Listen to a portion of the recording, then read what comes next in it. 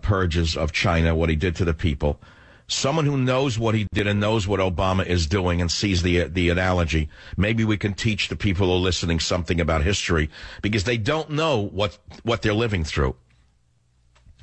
So before I get into that, I told you I'd talk about the Inuits in the Arctic before the white man came and how they lived. Or the Native American, for that matter, who lived here for over 200,000 years before the Europeans, I'll put it in a politically correct way, invaded America. I mean, we can do the Pilgrim story. Let's put it in the other context. You're a Native American, which was not all paradisical, by the way. They skinned each other alive, kidnapped each other's wives and daughters, raped them. I mean, let's be clear. Let's stop with the noble savage. But they were here for 200,000 years, and they developed a material culture that was phenomenal. If you ever tried to live off the land and at the same time develop a culture, you'd understand how phenomenal the material culture is of most of the Native American tribes, how advanced they were. And just living off the land, the way they hunted. For example, when they hunted an animal, they didn't butcher the animal for the sake of sport like so many cowards do. They did so because they needed food and they needed the skin for shelter. In fact, they thanked whatever the spirits were for giving them the animal, rather than just shooting the animal for the blood sport of killing the elephant, for example. But that's not what I want to tell you about. I want to tell you what happened to the Inuit after the white man came, how they went from this sort of remarkable, almost Superman, noble creature who could live on the ice itself, to broken wrecks living on government handouts in cardboard houses with government cheese. What does it have to do with you? Take a look at Obama's invasion. Project ahead 100 years. We see how Guantanamo has been used to create this mythology that America is at war with Islam. And for us to close it is part of our counterterrorism strategy that is supported by our military, right out of Homeland, our diplomatic, and our intelligence teams. The man is acting out the movie Homeland. He's actually doing it to release dangerous terrorists onto the battlefield and onto the streets. And he's saying it's part of his strategy to fight the war on terror. Now, what does it have to do with my opening? I'll read you something from the great biography of Mao Zedong. So, the Communist Party envoys condemned one of his competitors, Chitan, for being consistently right-wing, meaning too moderate, and charged him with being an agent of Chiang Kai-shek, who had, quote, listen to this carefully, who had created a Red Army base in order to wipe out the Red Army. Do you understand the double speak of that one? Look, maybe this is over the heads of the average listener. I get it.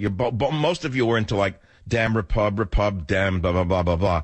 But I have to go way beyond that in order to make my point. In other words, what Mao Zedong did to even other communists to destroy them and to gain more power, and to twist things, such as taking a great friend of his and to destroy him because he wanted more power. He accused him of, quote, being cunning in order to deceive the party into trusting him. And then he had hideous torture applied to him. I don't want to read what he did. Putting hot wires into their stomachs or thighs, buried them alive. The point was, he sabotaged the local Red Communist leadership to present himself as the man who saved the country from them. So Obama now is presenting himself as the man who is saving us from terrorism while releasing terrorists to go back onto the battlefield, as happened with the last batch, as happened with his trade for Bergdahl, as will happen from the last monsters who should be executed at Guantanamo. You want to close Guantanamo? Execute all of the prisoners. Execute them by firing squad and close Guantanamo.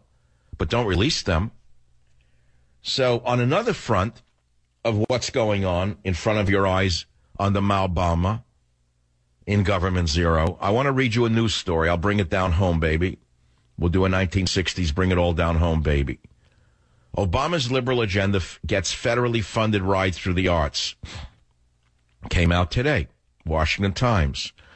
Taxpayers will be forking over $27 million in 2016 for federally funded arts projects, which include a performance by a San Francisco drag queen, art installations with climate change themes, and theater plays that showcase food stamps, Obama's immigration amnesty, lesbianism, and gun rights opposition.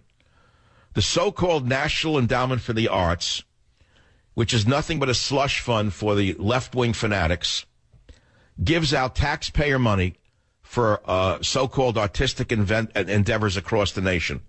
And they just announced their latest grants for fiscal 2016. People could not believe these grants.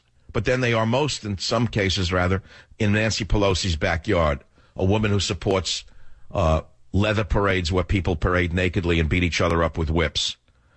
And so the grants include $10,000 for the world premiere of Cocked, a play about a pair of lesbians whose anti-gun attitudes are challenged when a relative comes to visit in Chicago. $30,000 to support a miniseries in San Francisco, Pelosi's backyard, entitled Gender in Transition by a drag queen. $35,000 for affordable housing and sustainable communities for San Francisco artists. That's an arts grant. $20,000 to support a series of public art presentations on the theme of climate change in Minneapolis. $30,000 to support the continuing development and production of Ping Chong Company's Kaleidoscope, Further Adventures in Pre- and Post-Racial America. And the so-called artists, who are nothing but government propagandists, develop a multidisciplinary work that is inspired, they say, in part by the killings of Trayvon Martin and Michael Brown. You following the drift of what I'm saying to you? The NEA, it's not about wasteful government spending. It's part of Obama's agenda, which is to pervert all of our culture. Remember I say borders, language, culture? Now do you understand the culture side of it? This is not just about wasteful government spending. This is about perverting our culture completely. Now, the projects you may see as cringeworthy or absurd, but to a man like Obama and the idiots and the maniacs and the psychos, the America haters who surround him, this is a good use of taxpayer money. This is what Nancy Pelosi likes. This is the kind of art that they like. Now, we all criticize the art that appeared during Stalin's time in Russia. We criticize the art that appeared in Germany, Nazi Germany under Hitler, don't we? We all said it was this, we said it was that. But to see the travesty of this kind of art, lesbians, drag queens, climate change propaganda, while our veterans are neglected and begging for help, and you support this crazy man? This is the same administration that has destroyed science, math, engineering, and medicine in the country. Science, math, and engineering are at an all-time low in the United States of America. Instead, they're giving money to fund drag queens making a mockery of America. Thank you, Paul Ryan, who I affectionately call Obama's beard, since it goes along with this theme of his liberal agenda. Now, so how do I tie this all together? I started by talking about Obama, the madman, Mao Zedong, the madman, power corrupts, absolute power corrupts, absolutely. I showed you in black and white what the liberal agenda is doing to our arts in this country. And I'm trying to tie it together for you. And then I'm asking you a simple question, which is, what do you fear Obama's going to do before he leaves office, if he leaves office? Since the man is unstoppable, why should he leave office? If the man can get away with anything, why should he not just extend his term in office and nullify the elections of 2016 based on some national emergency which he creates? He could easily create a national emergency, couldn't he? Lincoln did it. Didn't his hero Abraham Lincoln suspend habeas corpus? Abraham Lincoln was a fascist dictator. I've told you that before. You may glorify him and make him into something he wasn't. Do it at your own risk. Lincoln was a fascist dictator. I have spent hours researching the dictatorship of Abraham Lincoln, and I try to put it into Government Zero, but it fell on many people's on deaf ears, because their minds are made up. They're not flexible. They're not open. And the reason I mention Abraham Lincoln is because he's one of Obama's role models. If Lincoln can suspend habeas corpus, if Lincoln can arrest journalists, what's to stop the maniac from doing it? What's to stop the snake from suspending elections for only 90 days, for example? For example, the maniac can orchestrate a terrorist attack. They could do that overnight. Can't? Well, they just did one in wherever it was. Southern California. I can't remember the town, honestly. It's not like high on my list. The shooting attack. There's every reason to believe the government knew these people would go off. Every reason in the world. They claim they weren't monitoring that Muslim maniac's social media postings. Bull. They monitored every last one of them. They knew she was a jihadist. They're just covering it up. They knew who he and her were. Maybe they didn't know exactly the where and when, but they knew they were going to perform an act of terror, and they did so. So what is to prevent a huge event from occurring just before the election so Obama can declare a national emergency and suspend the elections temporarily only for 90 days? This is how he would do it. He would say we're going to have to suspend elections for only 90 days because a part of the power grid went out and we can't count the votes.